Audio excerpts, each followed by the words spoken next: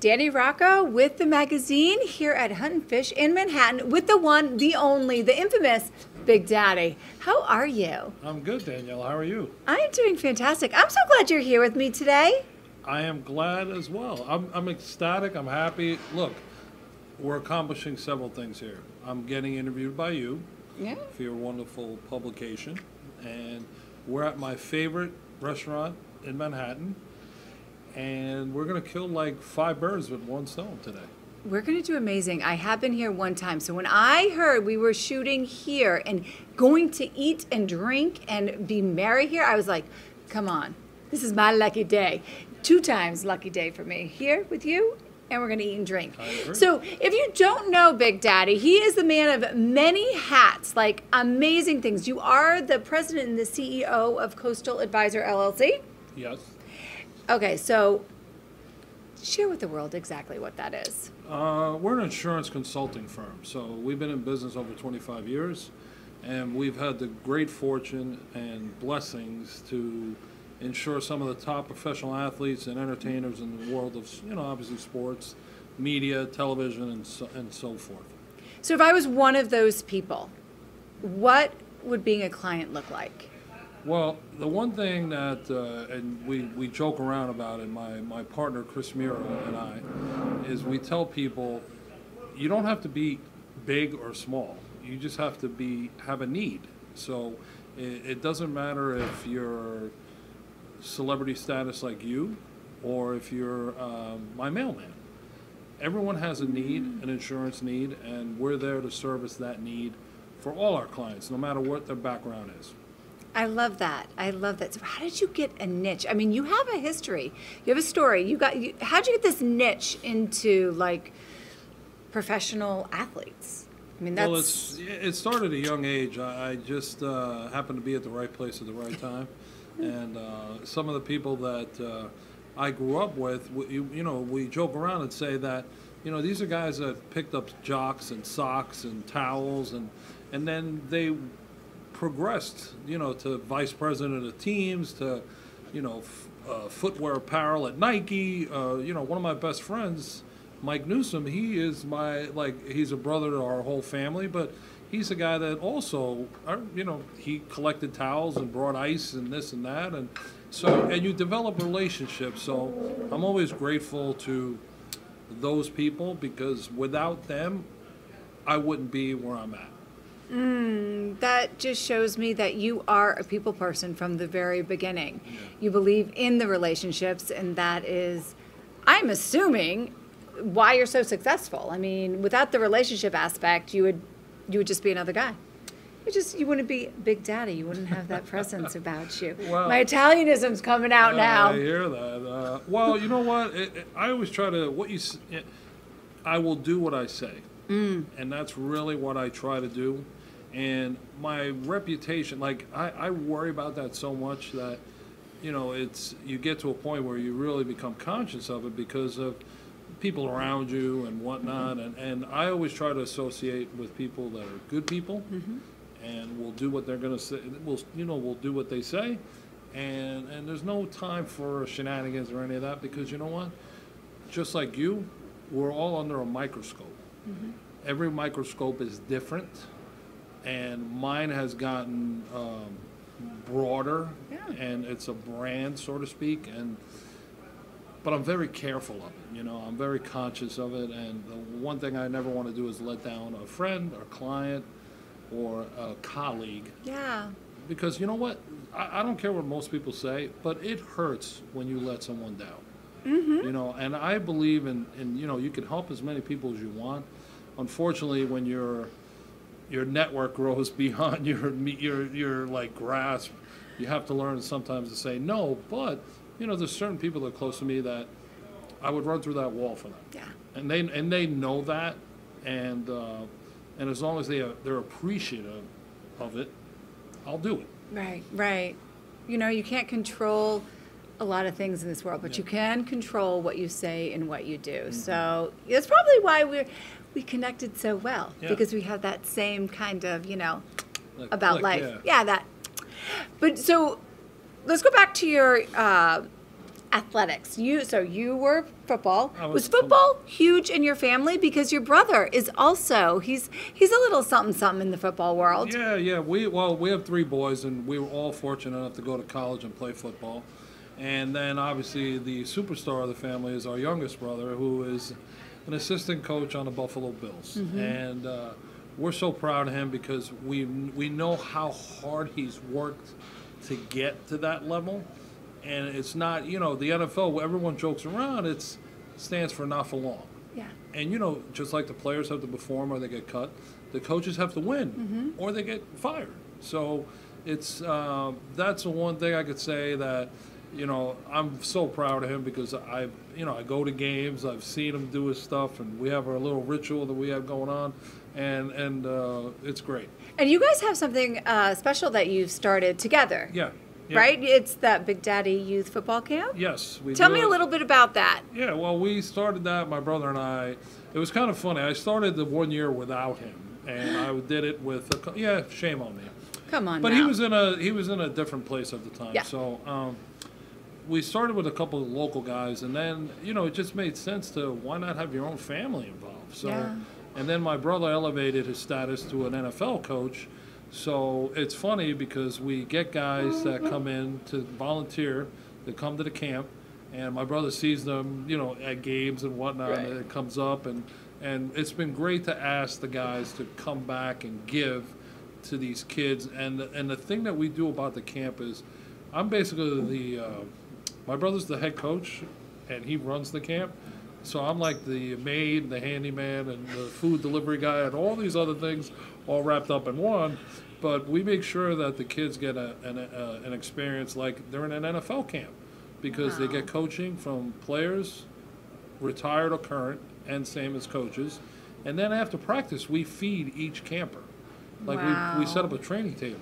The camp is really something that is so rewarding because you see these kids and their faces. And I told a story about when it really hit me was in year 2 when my brother had all the campers surround me.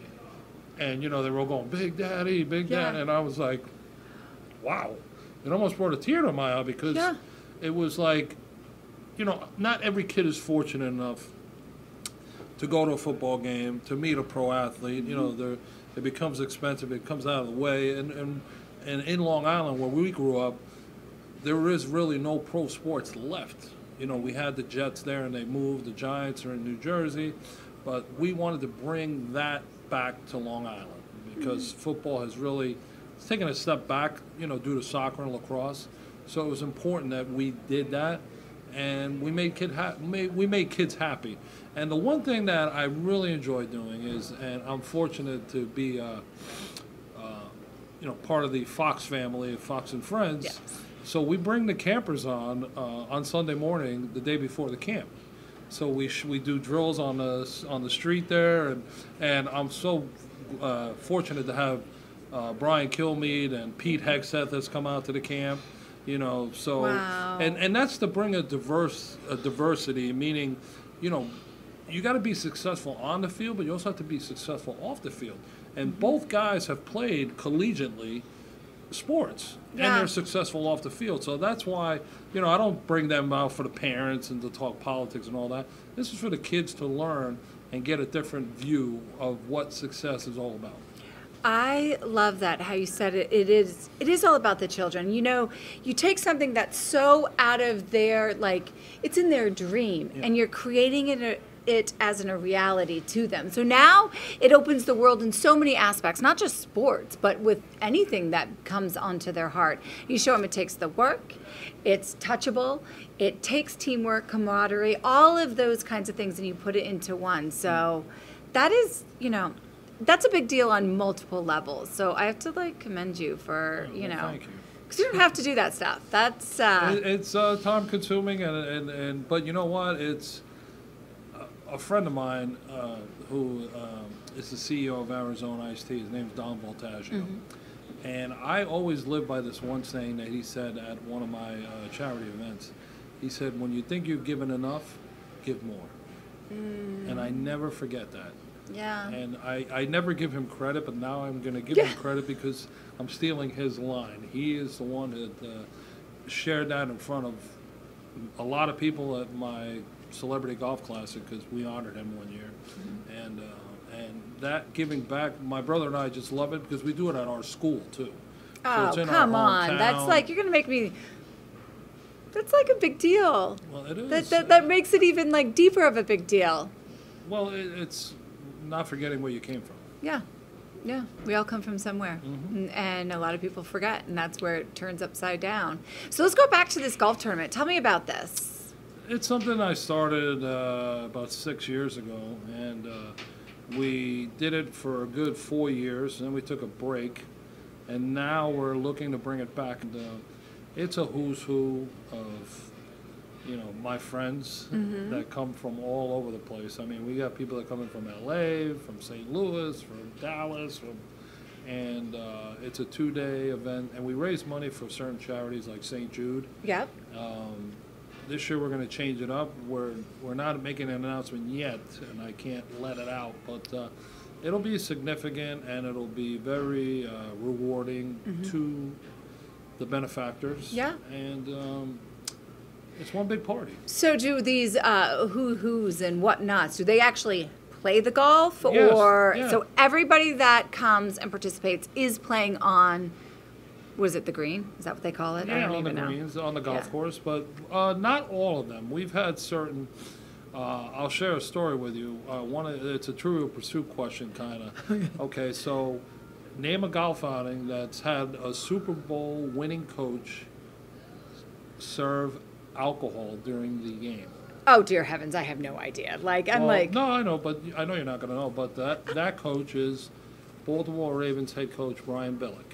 He's not a golfer, but he said, "Big Daddy, I will contribute in another way."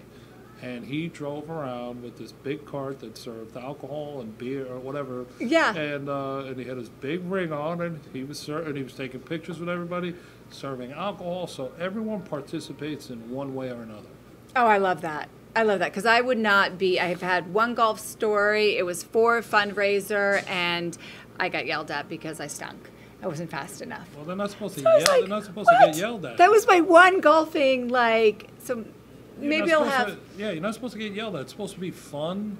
I don't even play myself. I run around. I want to make sure that everyone's enjoying themselves. I want to make sure that everyone's hydrated. I want to make sure everybody has food. Well, I And- can be and- your and- partner in crime with that. yeah, That's so like my speed. I run around and make sure that You're the behind my the name's on. scenes. Yeah, my name's on it. So I got to make sure it's on It's par. all. You're so good. You're so good.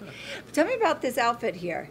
Well, You are a Saks member. What is it called? A brand ambassador. we have. What is this? How do you become that? How do I become that? We've well, I don't deal with the women's side, so I can't help there. But this is something that we formed a couple of years ago, Yeah. and we dressed some very notable TV personalities like Kevin Weeks from the NHL Mm-hmm. Network, Bob Papa from the New York Giants, and NBC Golf, and he does about 25 shows. I can't keep up with him, so that's why I'm going to just cut it short there. Brian Baldinger from NFL Network, and Eric Coleman, who's Yeah. with CBS and does college football.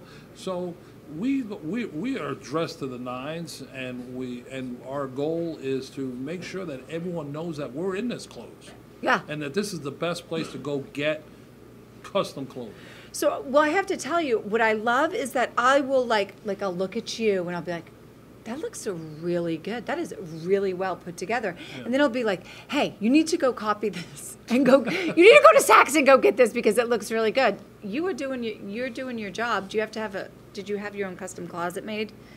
That's what No, I would but go for. I had custom racks brought to my house. And, to keep up. Everything was teed up in colors, and because I am not good at matching shirts with ties or any of that stuff. Yeah. But Most men aren't.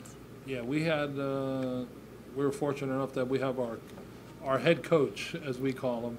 Yeah. And he comes and makes sure that we're all in tune. You're what we're like- supposed to be wearing. Yeah. You are looking good, and thank you because I know men watch like your channel. They watch you to see what's out there, to see how to dress, and then to mimic that. Like, because a lot of them don't know. They don't have a wife or a wife that helps. Then How are they supposed to know? It's people like you. Yeah. Look Well, at you. I definitely need all the help I can get, and Well, you got it. I definitely I'm blessed and fortunate, and it's great to wear stuff like this because it fits outstanding. It looks great, and You want to be comfy. yeah, you want to be comfortable, and You're a and you busy wanna- man. Yeah, and listen, I'm a t-shirt and shorts guy. Yeah. But when I'm out and I have to be on air or do some business dealings or whatnot, look, I want to dress as good as anyone. Yeah. Well, you do look good today. Well, thank you. You So do you. So yeah, there you go. Yeah, we got- didn't got the- even call each other. We Yeah, just we didn't- ended up this way. Yeah, we just showed up and natural. I just took this off the rack. So I did not. It was a little harder, but you know what? We work. You and I. yeah. But I heard through the grapevine you have a couple new adventures coming up. Can you give like a sneak peek to us, or do we, do we get anything? I have a couple of things that. One is in the food industry. I'll just leave it at that. Okay. And it'll be funny when it comes out because a lot of people are going to associate me with it very easily. The other one has to do with clothing. More not the suits, but something that will help make this look even better. I'll just leave it at that. Okay. And then the other thing is more of a business thing. It's more of it's a game changer in the world of fuel.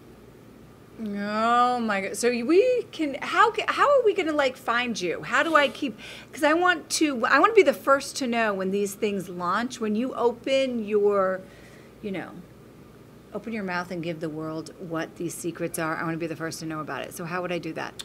You could follow me on all my social media. Under Big Daddy? Ready? At Facebook, I'm under Richard M. Salgado, believe it or not, which is to a lot of people in this world don't know my real name. But and then on Twitter, I'm at Coastal Advisors, and on Instagram, I am at big_daddy_insures. Gotcha. Yeah, and I'm also on LinkedIn. I'm on LinkedIn as well. So I think I do stalk you on all your platforms. So I think I'm set. I think I got them all. You got me. I got you, and thank you so much for sharing. And if you could share one thing with the world that has made an impact in you, or you just want to say, think of something this way, what would it be? I didn't even prep you on that. Yeah, I know. There's a few, it's... look, I get out of bed every day, and I pray to God every night that He allows me to get out of bed every day. And I'm grateful for all the things, like everyone else, I've been at the top, I've gone to the bottom, and, I'm working my way up. So it's, God and family and all those things that everyone always talks about, those are very meaningful. And I believe in them 100%. And I had an incident in 2008 where I had a brain aneurysm. And God said, it's not my time to go. And I think after that, that was really my wake-up call. And I figured that, listen, I'm on this earth to do something. And what that is, I got to figure it out. And I figured it out. And it's being fortunate, being blessed to be in some of the greatest things. Look, I'm here with you. I mean, I know 100 guys I would kill to be here. But, those are things that, that's how I look at stuff. Yeah. I look at it every day. And I also look at it from other people's perspective because, so many people say this, that, but they don't do. And then then they come to you for help. And then when you help along, sometimes you get a little discouraged because I go at a different pace. And I want people to go at that pace. And sometimes people don't do that. And it's kind of like, what else do I got to do? It's like me taking over your job. Okay, right. Now all of a sudden let's flip chairs but I'm doing it this way. Yeah. And then you're like, well, that's not how I'm going to do it. Well, if you want to get it done the right way, this is how you do it. So I always have to learn to taper my, I guess, my excitement or enthusiasm. Yeah. When it comes to doing stuff like that.